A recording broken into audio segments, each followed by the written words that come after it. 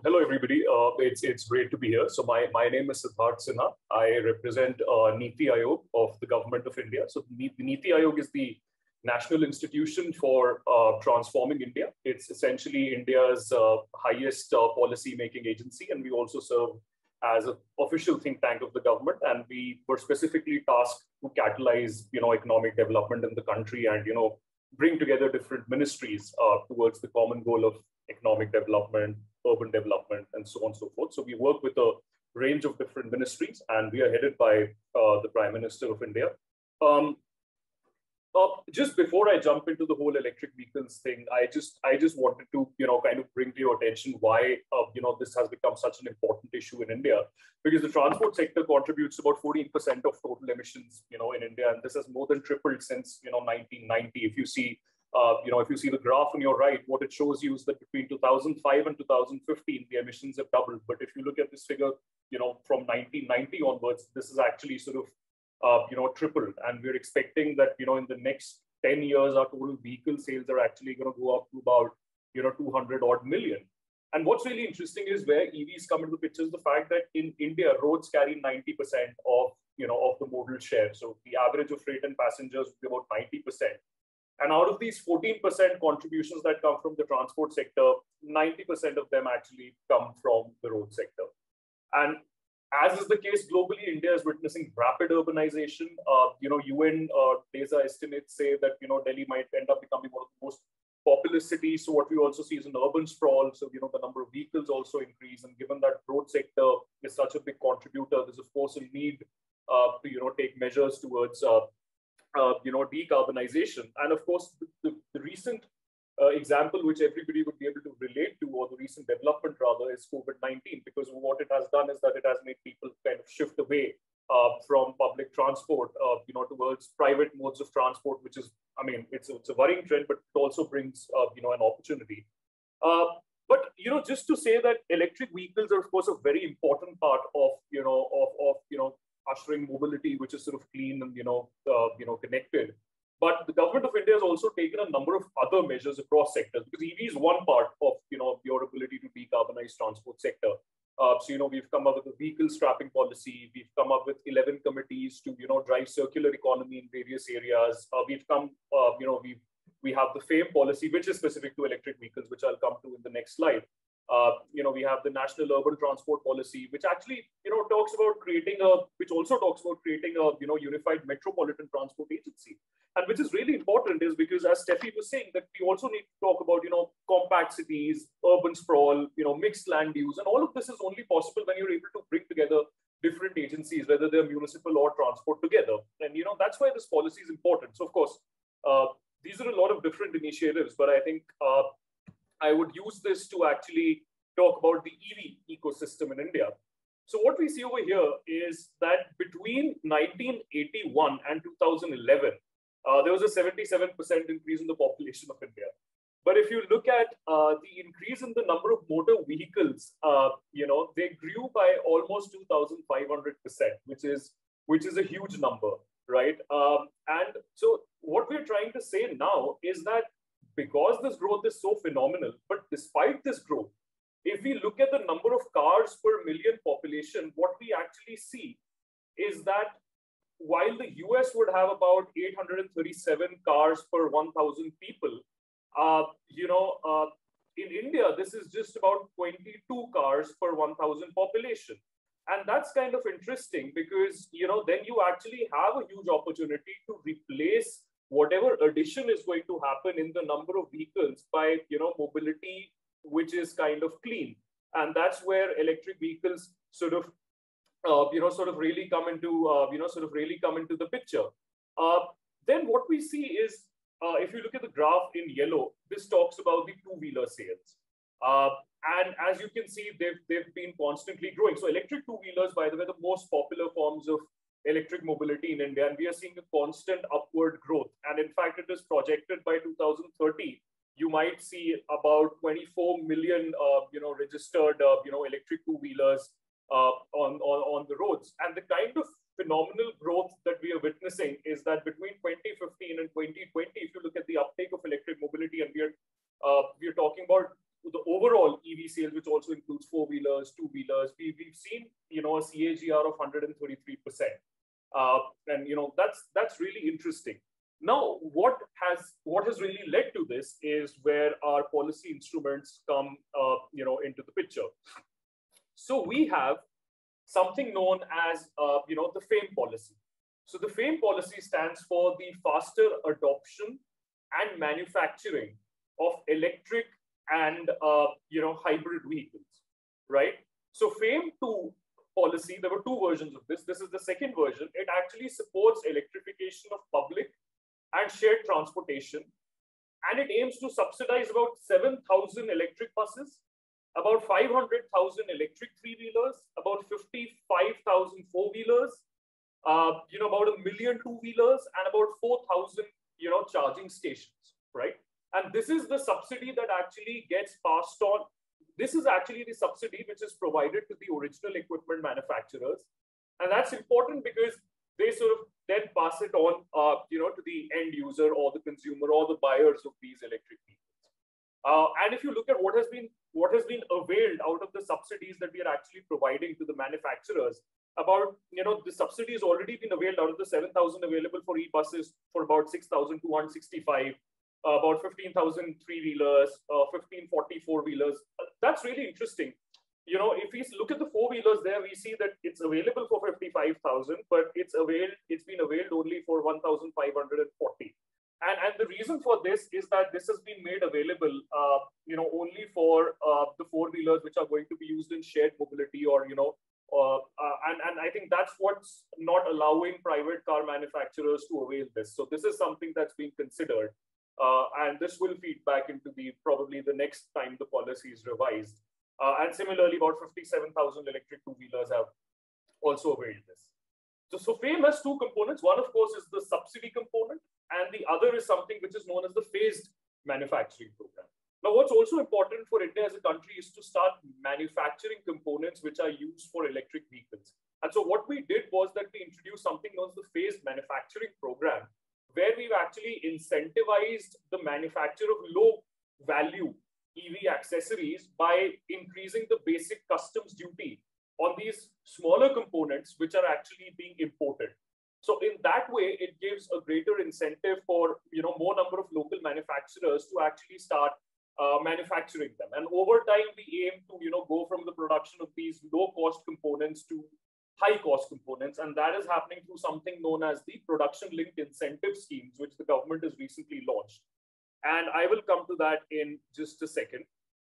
But before that, what are the other policy instruments that other ministries have deployed, right? So we have the Ministry of Road Transport and Highways. What they've done is and since we are a federal structure, we cannot, as the central government, we cannot force the state governments to do something. But what we can do is to, issue advisories to them. And what we've told them is that you should really exempt, the road tax on electric vehicles. You should exempt battery-operated vehicles from, paying the registration fees in that particular state.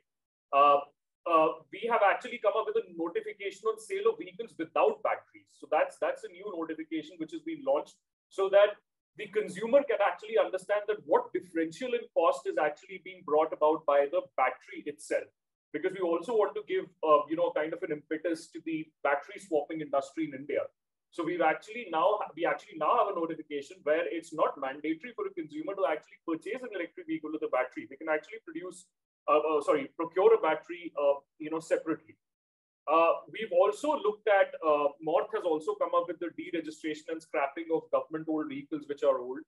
And we are also considering the imposition of a green tax where vehicles older than 8 years might be asked, to pay a green tax.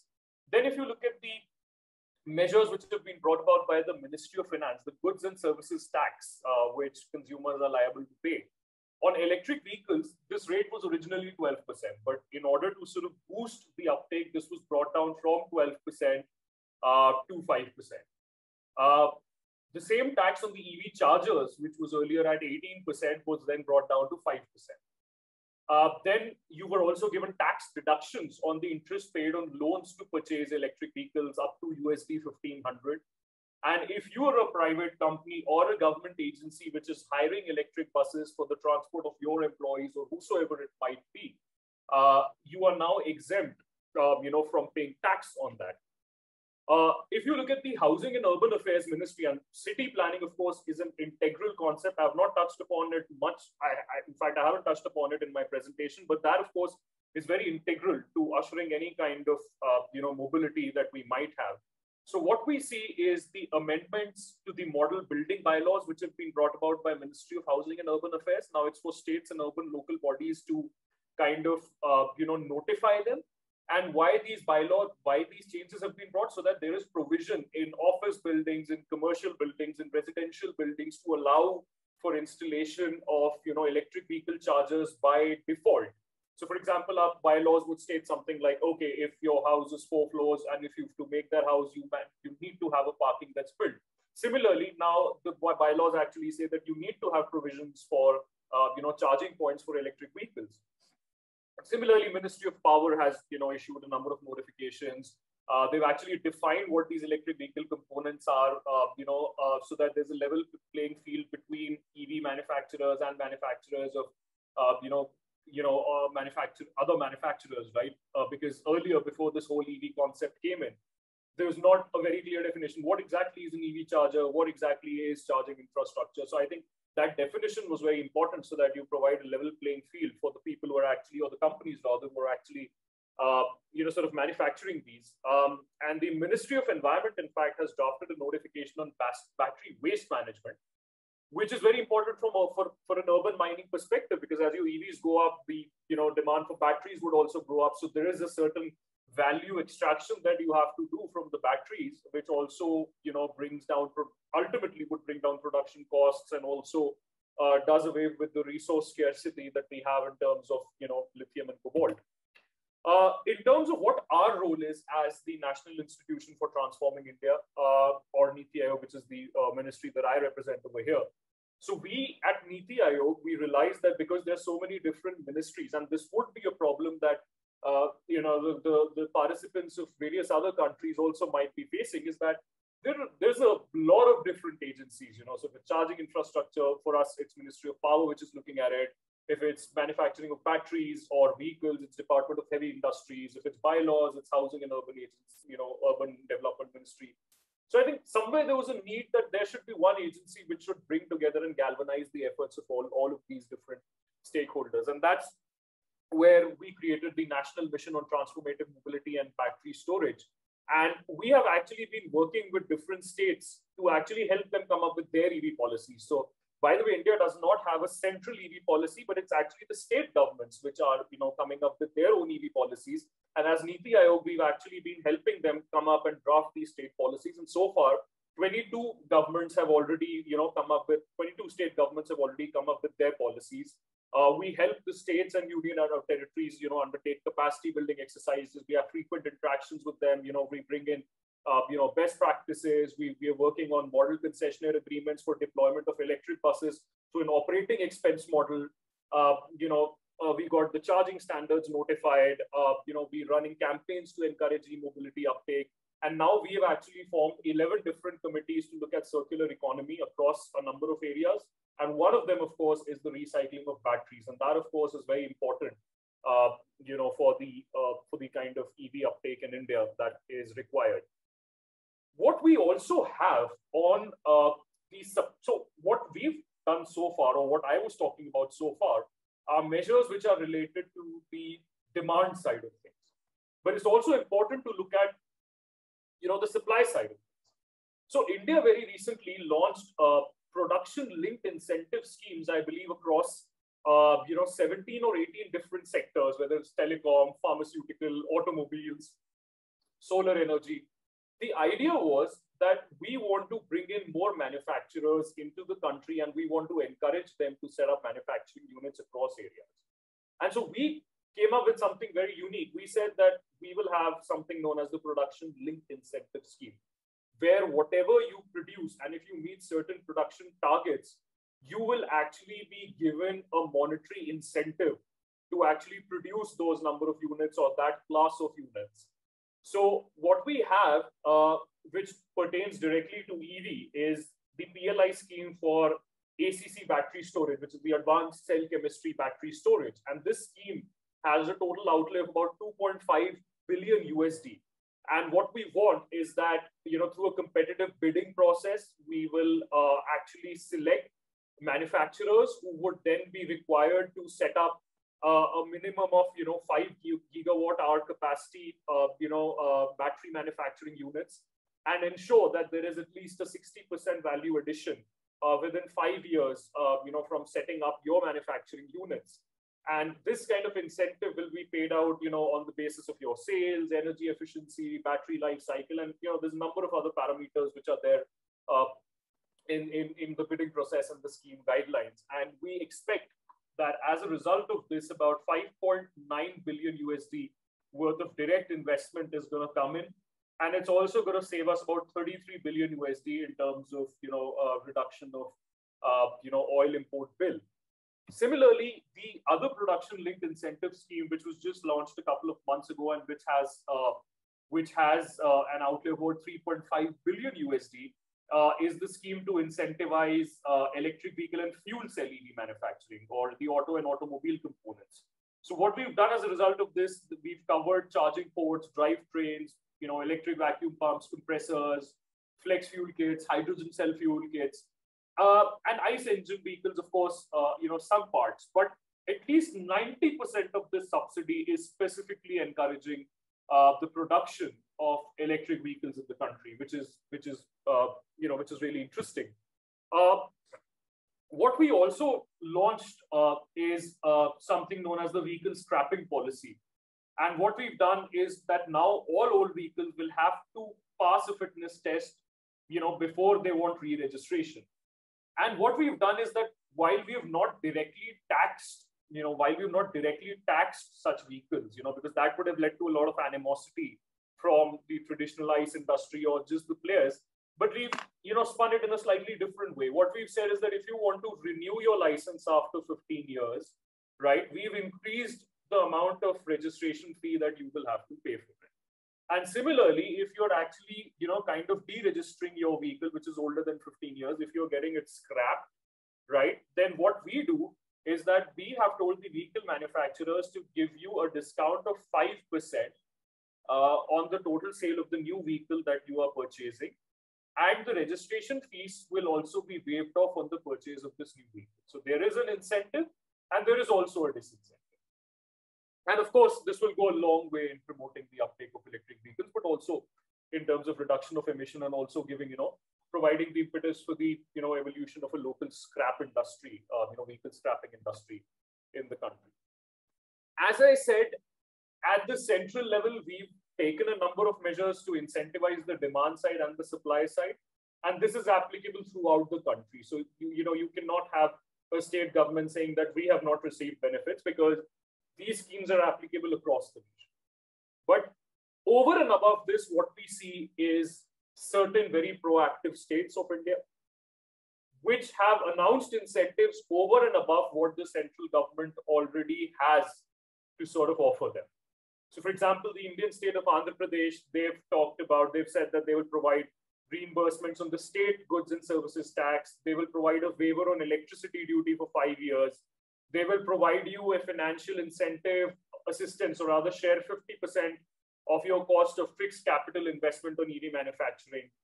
Similarly, let's say the state of Uttar Pradesh, which happens to be India's most populous state, they've announced a capital interest subsidy, infrastructure interest subsidy, reimbursement of the goods and services tax. So states are mostly coming up with measures which are supply side, as they would be expected to. And as you can see on the map on your right, about 22 of our states have actually announced their electric vehicle policies. And I think why states are also happy to do this is because they realize that all of them are anyway benefiting from the central assistance, because the central assistance or the subsidies do not discriminate between states. So it's for them, and we've been encouraging them that electric vehicles are going to be a big thing in India over the next few years. So you should jump in to join in, and we will provide you any help possible, whether it's framing your EV policies, learning from the best practices, so on and so forth. And just to leave you with a couple of pictures. If you actually come to India or if you actually come to Delhi, you would see that just from a couple of years before, there's a massive difference. You would find charging infrastructure in any major market.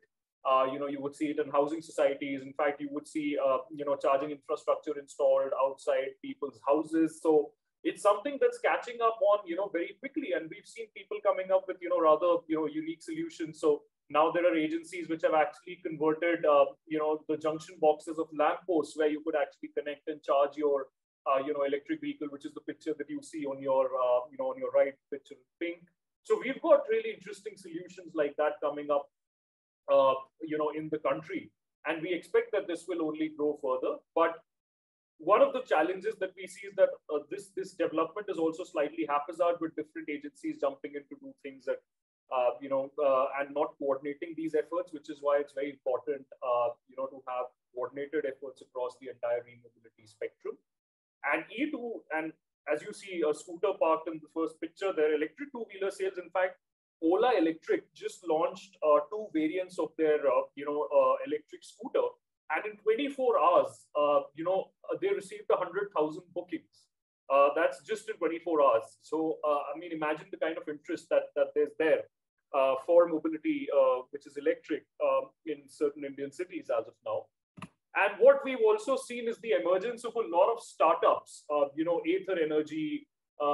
These are all startups. I mean, the first, 8 logos that you see up there are all startups which have actually cropped up, and they're actually doing really well. And of course, there are the bigger manufacturers also, which are producing their electric vehicles.